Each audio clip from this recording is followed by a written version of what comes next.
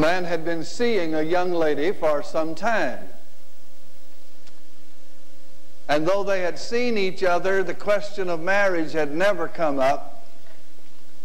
As a matter of fact, he didn't have a lot to say. He was sort of reserved, and she did most of the talking.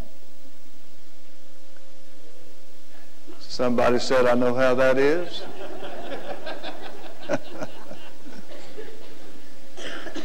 But then she had just kept talking about marriage and talking about marriage and painting a picture about how wonderful it would be if they got married. And finally he decided, if I can just get up the courage, I'm going to ask her.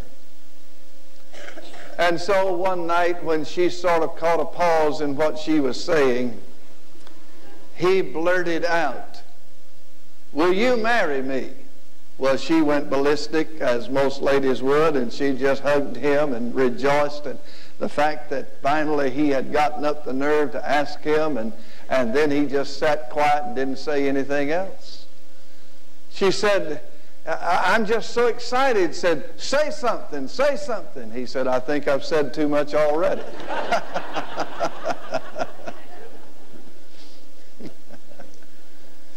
Peter is a man much like you and me. He's a guy who has been in the valley, and he's a man who's been on the mountaintop. Peter is a man who knows what it is to walk close to the Lord, and yet he knows what it is to walk away from God. Peter knows what it is to say the right thing at just the right place. When he was asked, "Whom do you say that I am?" and his answer, of course, was, "Thou art the Christ, the Son of the living God." But he also knows how to say the wrong thing, to put his foot in his mouth, like many of us.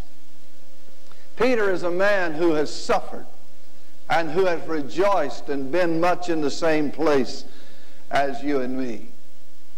In the book of 1 Peter, in chapter 2 and verse 6, God gives us one of those brief biological and biographical statements about the Lord Jesus Christ that comes from the heart of Peter as he is reflecting on who Jesus is and what he means to him. And as we read it together, I trust that God will speak to your heart. And as I begin to try then and open up this passage, I hope that God will cause you to love Christ more than you've ever loved him before. Listen to what he says, verse 6. "Wherefore also it is contained in the Scripture." Now he's going to quote from the book of Isaiah here. "Behold, I lay in Zion a chief cornerstone, elect, precious, and he that believeth on him shall not be confounded," or shall not be fooled or confused. Peter said, Jesus is precious to me. And I want to take that now and just ask, why would he say that, and why do I say that Jesus is precious to me? What does Jesus mean to you? If you were to ask the average person in this building today, what does Jesus mean to you, they would have various answers. If you ask them, what does your son mean, or your daughter mean to you, or your parents mean to you? And by the way, next Sunday almost all of my family are going to be present, and I'm excited about that. They're coming from all points of the globe to be here. And I'm thrilled because there's no one that means more to me than my family. And you ought to feel the same way about your family. So if you were to ask, what does your son mean to you? What does your family member mean to you? You would have a descriptive measure that you would tell us what they mean and why they mean that to you. If I were to ask some of you, what do your possessions mean to you? Some would give various descriptions. Some would say it's nothing, it's just a tool that God has blessed me with and trusted me with, and that's all it means. Others would talk with great endearment about how much their holdings in this world mean and how much their money means to them. Much like the fellow that I heard about who was very wealthy, and he was proud that he was wealthy and thought that he had done it all by himself and didn't need anybody else's help. As a result, he's coming down to die, and he knows that he's going to die, and he says to his wife, now I want you to get all of my money and put it in a box and tie a ribbon around it and put it in the attic. And when I leave, I'm going to get it and take it with me. And so dutifully she did that. She got all of his funds and put them in a box and tied them up and put them in the attic, and he died. A couple of weeks later, she was straightening up, cleaning up, and she needed to take some things into the attic, and as she did, she noticed the box still there, and she said, I knew I should have put it in the basement.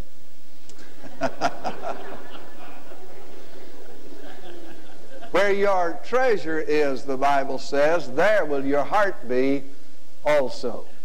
Why is Jesus precious? Why do I say he's precious to me? First of all, may I say, it's because he is the prophesied one. Did you note our scripture says, and it is said in the scriptures. In the book of Isaiah, in chapter 28, you'll find the verse that Peter is quoting. When he comes down to verse 16 of that chapter, he describes how that God is going to lay in Zion a chief cornerstone.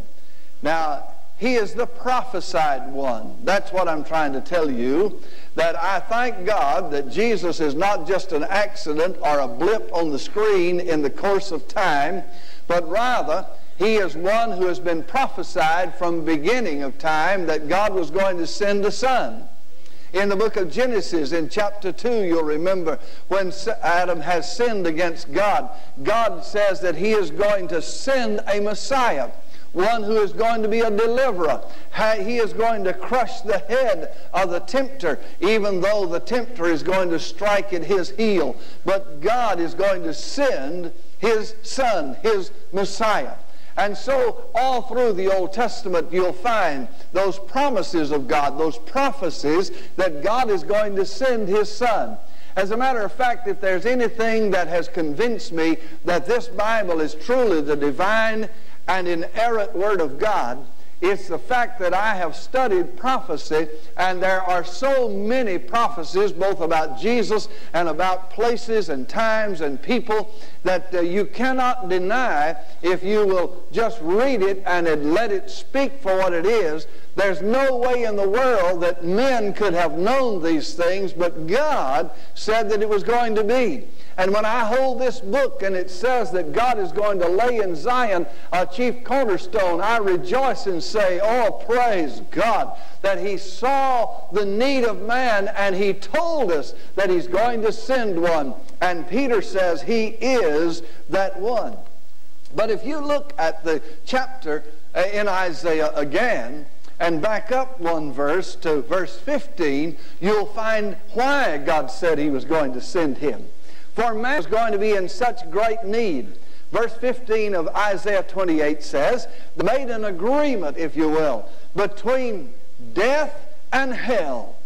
They said, we're going to live for now. We're going to live for what we can get. We're going to live for this moment. We're going to live here, and it doesn't make any difference what the future holds. We're just going to live for now. And God says, because you have made a covenant with death and with hell, I'm going to lay in Zion a chief cornerstone. Jesus came so that he might be the basis for salvation, that he might be the basis for your deliverance. He came so that you might have life and not death. He came so that you can miss hell and gain heaven. That's God's word, and it's precious to us to know that God has sent his son to die in our stead. But not only is he the prophesied one, he is the sacrificial one. Again, if you'll look at our scripture, you'll note that he says that he's laying a chief cornerstone, and he that believeth on him. Now, what is he referring to? He's referring to the fact that Jesus is the Christ. He is the one who came, born of a virgin, lived among men, but then went to the cross of Calvary and gave himself as a sacrifice for your sins and mine. This is played out beautifully for us in the book of Genesis when God says to Abraham, take your son, your only son Isaac, and bring him to the place where I will show you, and there offer him as a sacrifice to me. And the Bible teaches us, and we would know from experience ourselves, how greatly Abraham loved his son. And now God has said, offer him up. And so in obedience to God, he gets his son, he takes some of his servants, and they prepare for his death. And so they come to the Mount Moriah. There they build an altar. There he ties his son Isaac. He lays down on that altar, and Abraham lifts the knife as to plunge it into his son's body and give him as a sacrifice for God. But as his hand is about to descend, the strong arm of God stops him. And he says, I see now that you love me, and I have prepared a substitute. A ram caught in the thicket by its horns, offer him instead. And folks, I want you to know that you and I were under sentence of death. The devil had already lifted up his hand to strike at our heart and to take life from us. But God stepped in and said, I will give my son in your stead. When you see Christ on the cross, you need to understand that he's dying not because of some crime that he has done, but because of the sin that you and I have done. He's dying in my place. No wonder I want to cry out, Lord, I love you because you were willing to die so that I might live. A missionary was explaining this same message to a tribe in Africa, and as he came to the description of how they nailed Jesus to the tree for no sin at all, the chief of the tribe jumped to his feet and said, take him down, take him down. We would want to say the same. He doesn't deserve to die.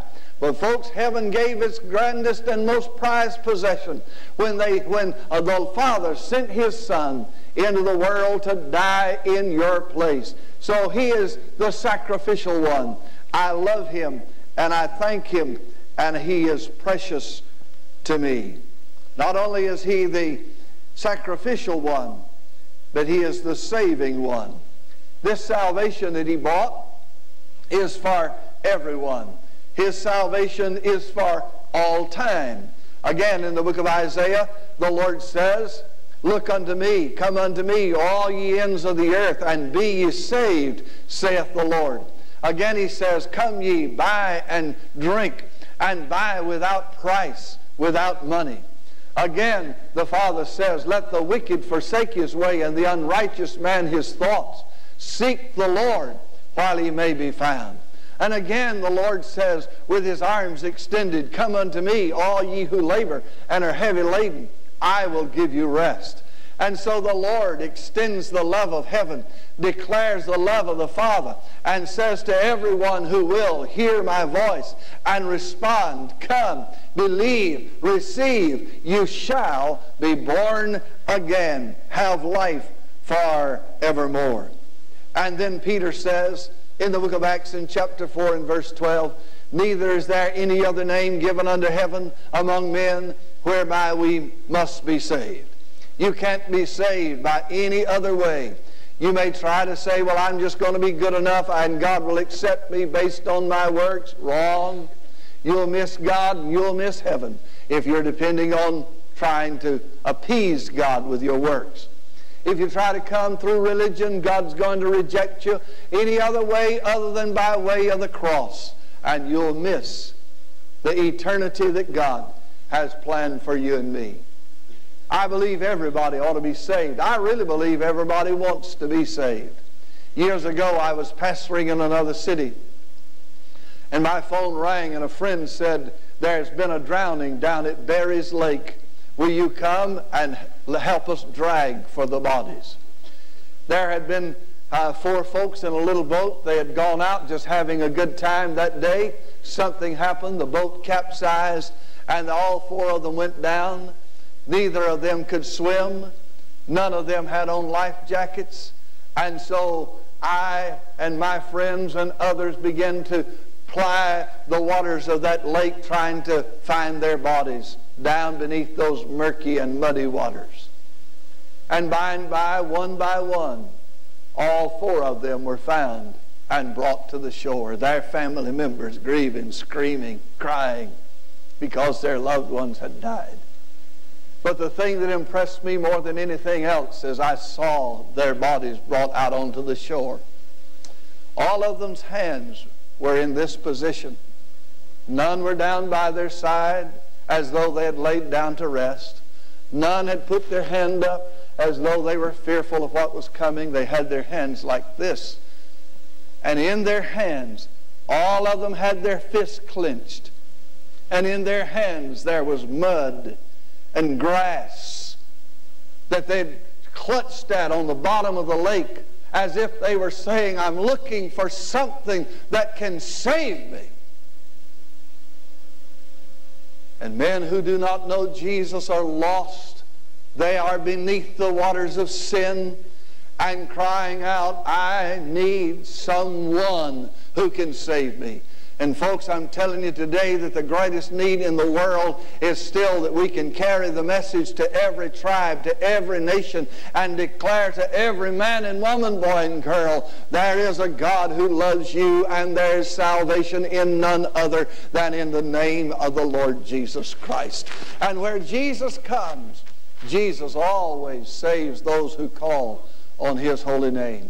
It may be that God brought you here today on this special day, that you can just be reminded of God's grace, God's love, God's abiding mercies as He reaches out to you once again, calling you to repent and call on the name of Jesus. Not only is He the saving one, and He's precious to me, and I love Him for that, but I love Him because of what He has done for me.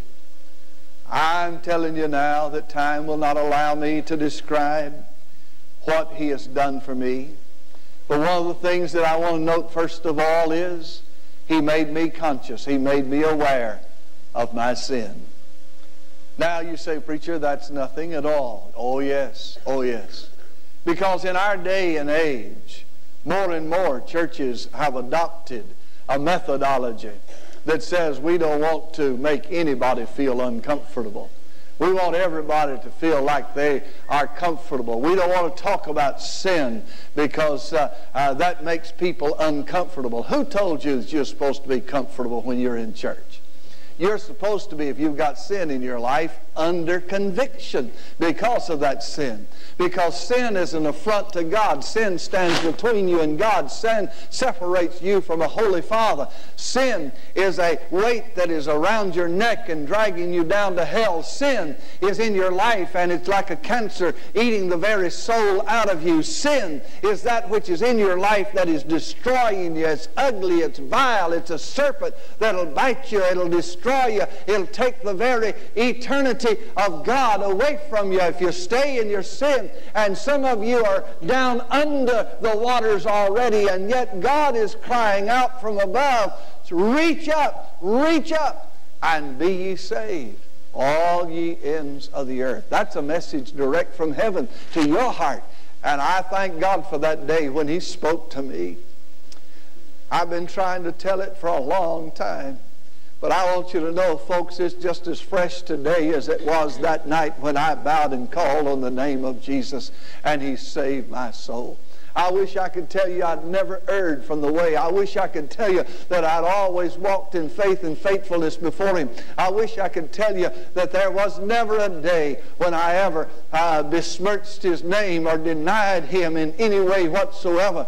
But I'm just so glad that as a loving father, even when I stumbled along and made more mistakes than any man alive, I suppose, my father was there to say, son, just reach out your hand and I'll pick you up. Just call on me again. I'm still here, and I'll have mercy, and I will cleanse you. Aren't you glad that God is a God of grace, and that He just reaches out to everybody?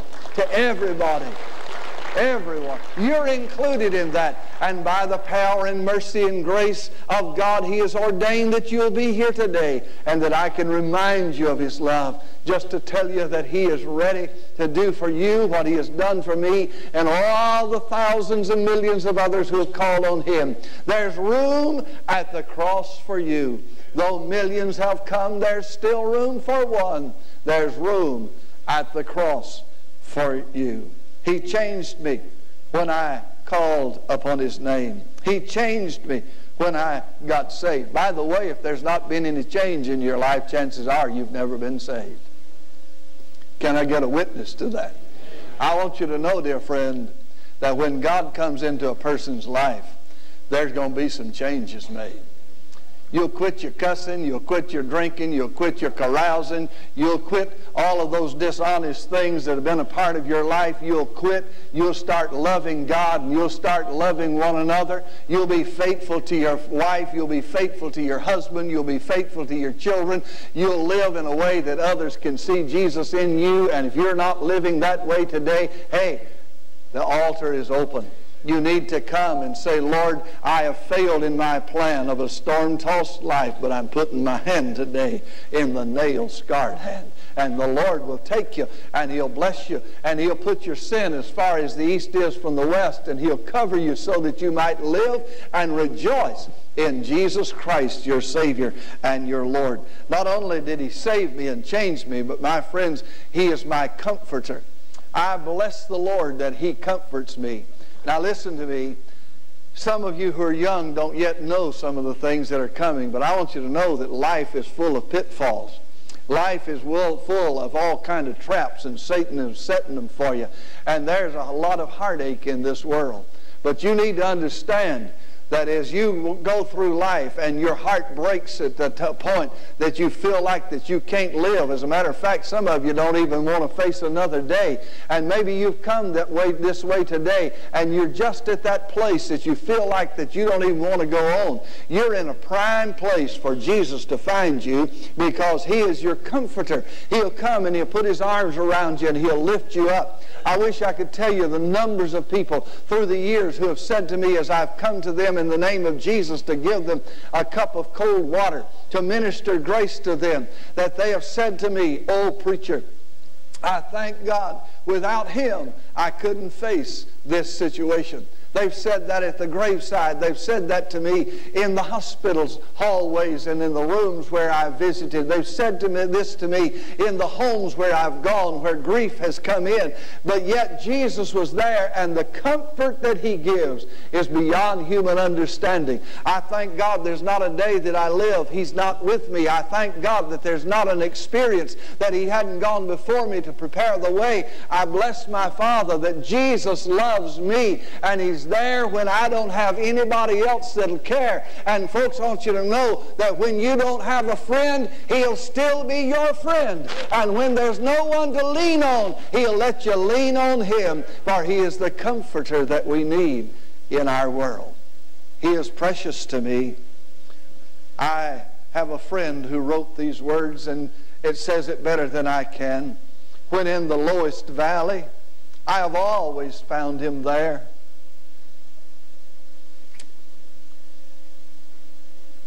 Let me say that again. When in the lowest valley, think of your lowest point, where you've been in your life.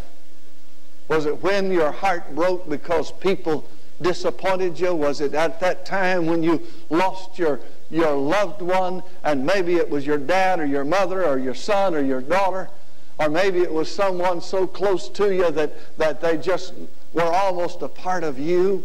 And in that time of loneliness and grief and despair, you found Him right there by your side. When in the lowest valley, I have always found Him there. He cheers me with His presence and sustains me with His power. He knows when I am weakest, and He knows that He is strong. When I let Him go before me, He never leads me wrong. In the valley, He's the lily. In the desert, He's the rock. He's the cloud that shines the brightest on the highest mountaintop. In the Garden of Gethsemane, the rose of Sharon blooms. In the darkest night, the morning star shines away my gloom. He is precious to me because He comforts me in my time of need. But then He's precious to me for He keeps me in the time of temptation. Now, I don't need to ask for a show of hands to see if you've ever been tempted or not. As a matter of fact, you're tempted every day, aren't you? Your temptation may be different than mine, but their temptation is common to all of us. And we need to understand that we need the tempter. The Lord taught us, lead us not into temptation. Don't let the devil get the upper hand over us, Lord. Keep us lest we would fall. I was walking, well, as a matter of fact, I'd been in a restaurant downtown, and I just walked out on the street. I don't know, it must have been a special day. I remember I was dressed up, maybe something like I am now. But I just walked out of the restaurant and turned to go to my car, and I noticed as I came out, 3 beautiful young ladies, much, much younger than I am. When you're as old as I am, anybody who is under 50 is young. But anyhow, there were 3 beautiful ladies walking up toward me, and I just noticed who they were, and they were nice looking, and I turned and started to my car when I heard them. One was talking to the other 2, and she said, "Boy, the devil does that to me all the time." I was waiting to hear what was coming next. She said, "Just when I think I'm going to do good, the devil will put a good-looking man in front of me." Now, there may have been somebody on the other side of the street. I don't know. But I wanted to think she was talking about me. I straightened up a little bit straighter, and I wanted to stop, let her catch up with me. But I did not. I went on. I came home. I told my wife. "Do you tell your wife everything, preacher?" "Yeah, yeah.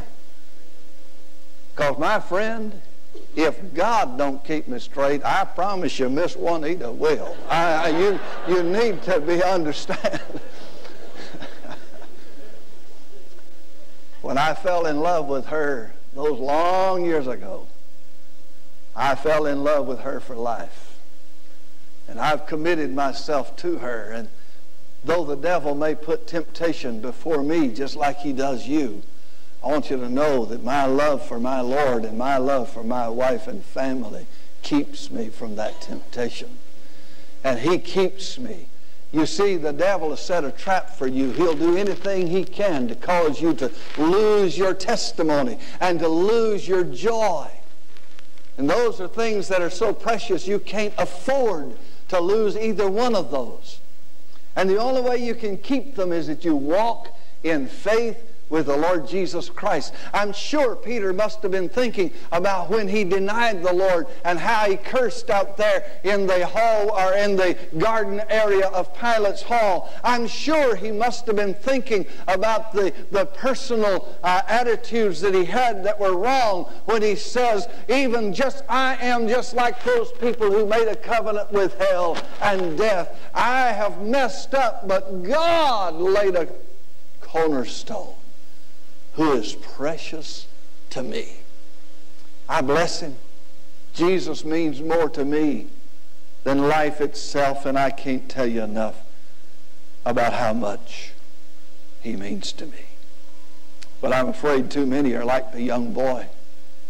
It was springtime, and the waters were getting warm, and the mother had said to her son, "Now don't you go down to that creek. Don't you be at that swimming hole.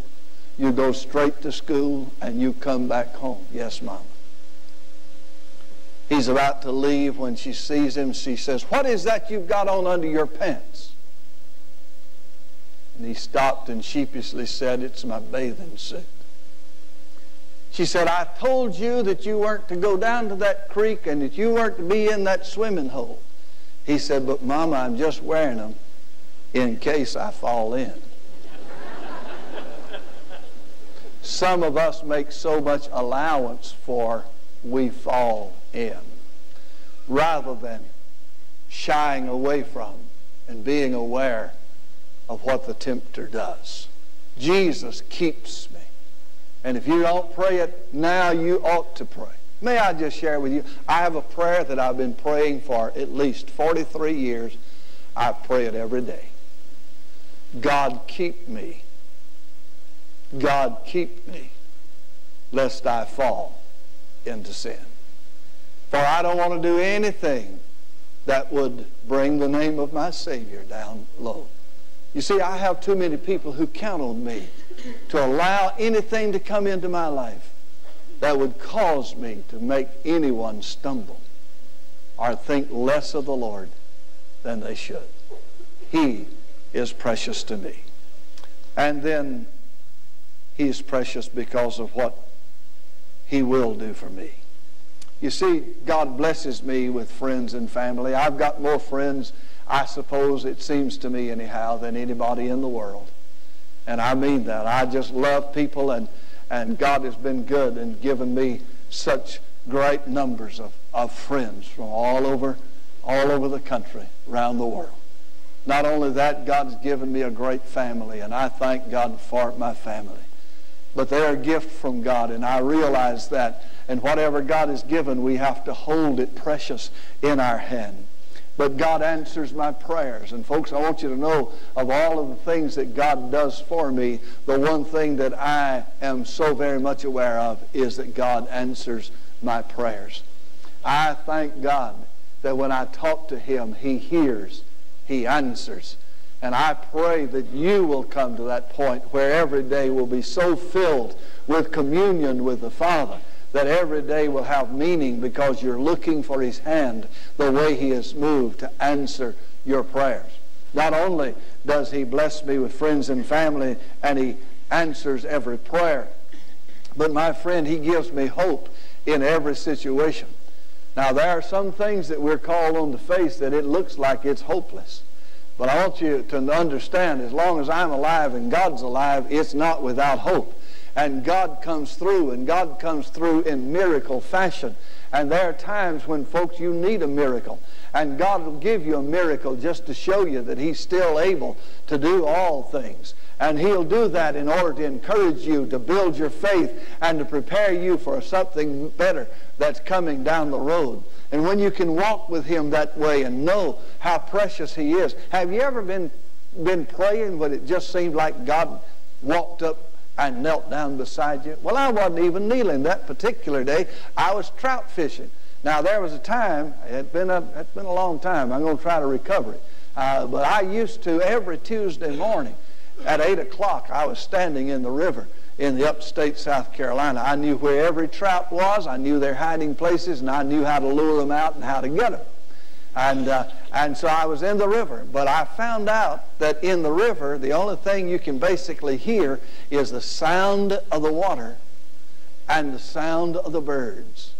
And so I found that's a good place to pray, even while you're extending that line down, running that bait down in front of Mr. Trout that you wanted to catch. And I found that I could pray there. And I have seen the time when I'd be praying and God would be surreal. I felt like He'd walked up behind me and I'd turn around to see who was standing there. There was no one there in person, but I want you to know God was there in that place with me. Is Jesus that real to you? He is that to me. And it's wonderful when He comes and He meets with me in the prayer room. God answers my prayers. But then He assures me of help in the time of struggle and at the river of death. Now you see, I'm aware, I'm not planning to leave. I'm going to live a long time yet. My wife says I'm going to live to be 100. I hope she's right, and I hope that I'm going to live beyond that. But I'm ready to leave today if he's ready for me to leave today. And that's the way we ought to live. We ought to live like he's coming today, or if he comes through the doors of death, we'll be ready when he calls. But I'm not afraid of death, because I know he has conquered my enemy of death. I want to live so I can be like Dr. R.G. Lee, one of my heroes in the faith. Dr. R.G. Lee was on his deathbed, and he was such a man of stature that some of the greatest names in the Christian world had come to visit by his bedside. Billy Graham was one of those who was standing there. He had been in a coma now for some time, hadn't spoken, hadn't moved.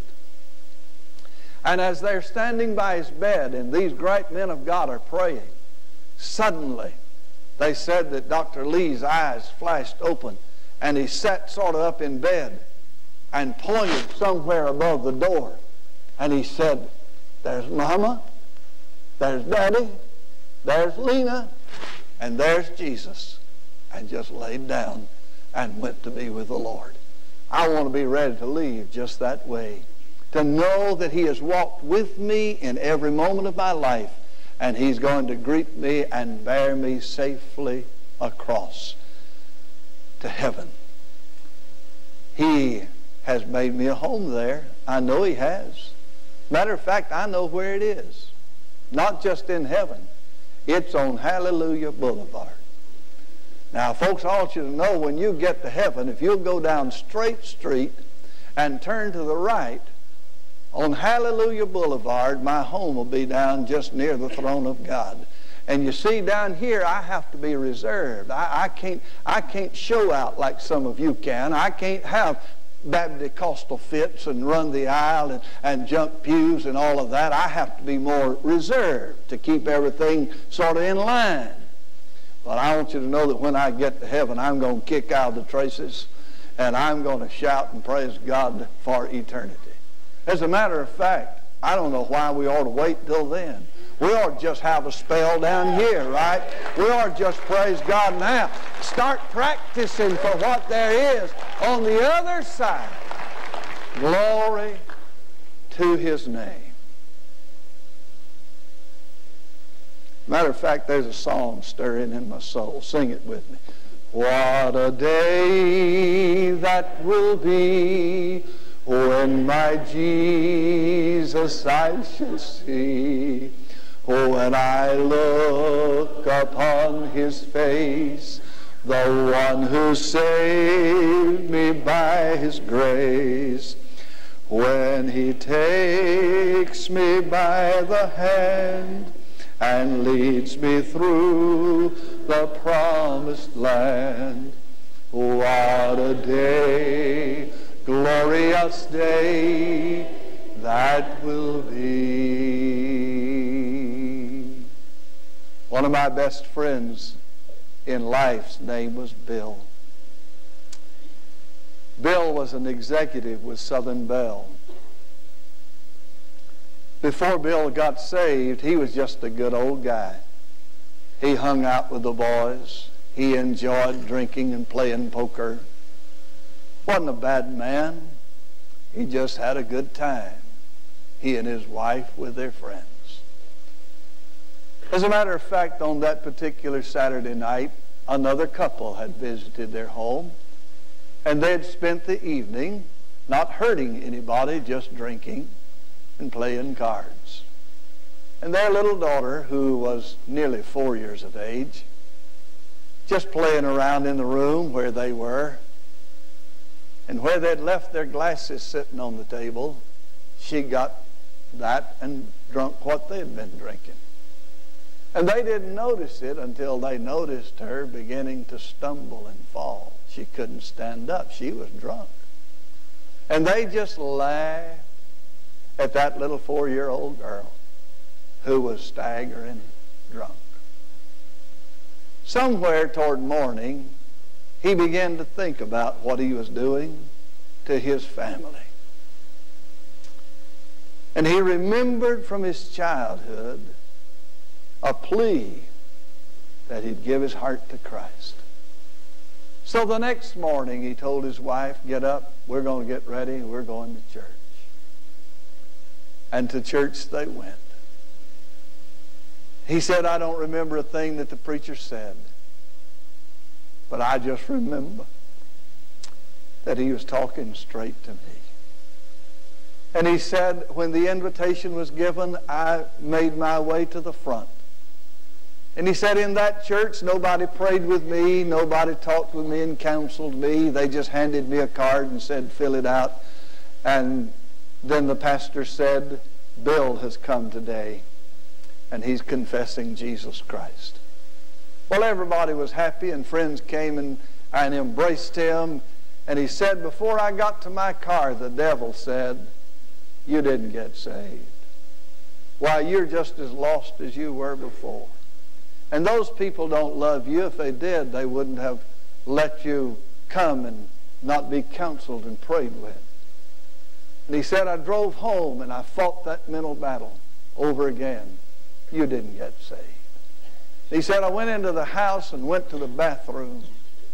He said, I got down and leaned my head over my bathtub and cried out, God, if I didn't get saved a while ago, here I come again. And he said it was there that I settled it with God. He became one of the finest men I've ever known, one of the greatest personal soul winners I've ever known, because he had made it right with Jesus. And everybody who walks with the Lord will say, he's precious to me. God has laid in Zion a chief cornerstone, but my life is built on that cornerstone.